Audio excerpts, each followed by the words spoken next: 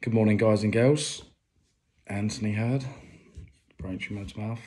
I wanted to do the video. I didn't know whether to do this or not because although I said my Insta journey and my YouTube channel and that's going to be personal and it's going to see me through the highs and lows, I still didn't want to. I didn't know whether to do this because I thought I don't want to come across beggy or don't want people to feel sorry for me or anything like that. But as you see, going on from my post yesterday is last night I had a panic attack for the first time ever. I've never experienced anything like it.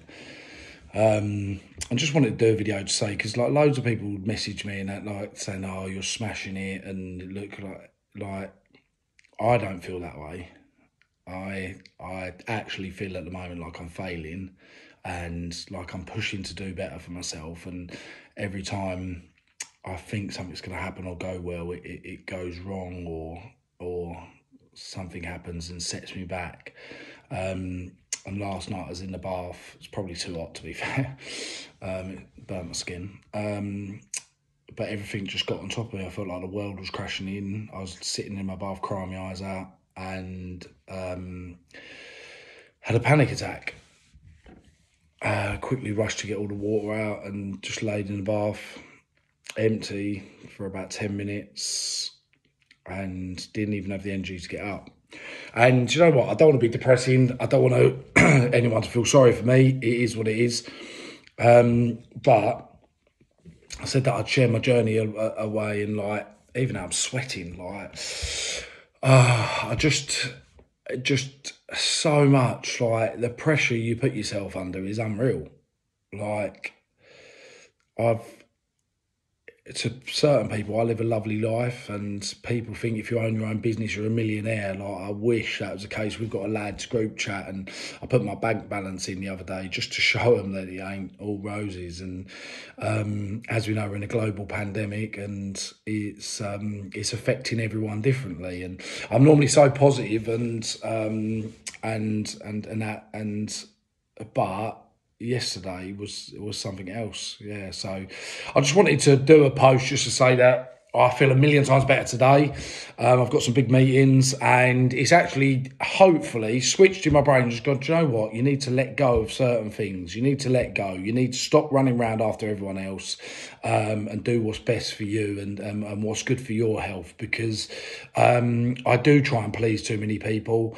I do try and help every single person that messages me, that rings me. I give everyone the time of day, and I'm going through my own personal stuff, and I think sometimes I just think no one asked me if I'm okay, and again, that's not, I don't want everyone to message me saying, are you okay? But I just feel like sometimes it's such a lonely place. And I know I said that yesterday, and a few people on my LinkedIn have messaged, and they've put notes saying that they're feeling the same. Like, this lockdown is something else. And to be fair, I'm still out and about and doing my job and travelling the country to see clients and see body shops, because that's my business. So yeah, it's not even like I'm stuck in a flat or a house on my own and not getting out at all. So I then think, Christ, I'm being pathetic, but it is how I'm feeling. Like, I've never felt this low, or as low as I was last night. And that was even including when we shut the business last March. But all I'd say is I had a really good sleep, and I'm raring to go today. I'm going to let some things go, and I'm going to celebrate the wins. So I'm going to try and take some of my own advice, what I give to other people, which is think positive and celebrate the wins, because I have got a company. I have got a few companies. I've got a roof over my head, and I've got a lovely family. I've got good friends. So I'm very grateful for that, and I'm grateful to be alive. So it's not all doom and gloom. But just let you know, when you see people and you go, Christ, they're smashing it, remember, we've all got our own demons. Thank you. Have a great day, guys. Thanks for listening again.